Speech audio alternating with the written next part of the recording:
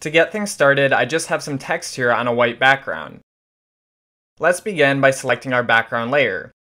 Right-click on it and select Post Card.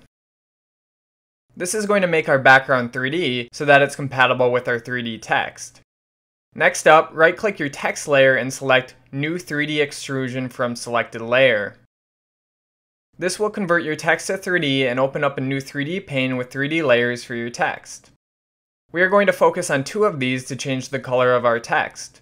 Select the 3D Front Inflation Material layer.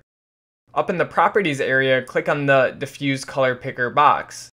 Select the color you'd like and click OK.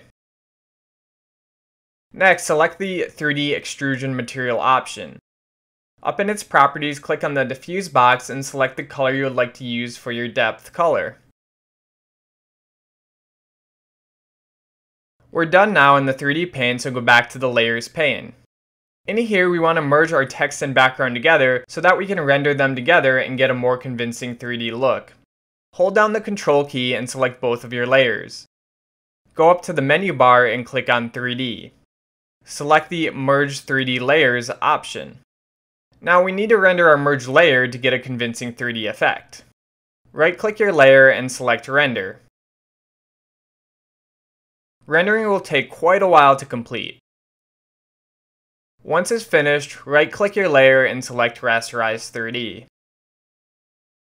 Alright, and there you have it. We now have nice looking 3D text in Photoshop.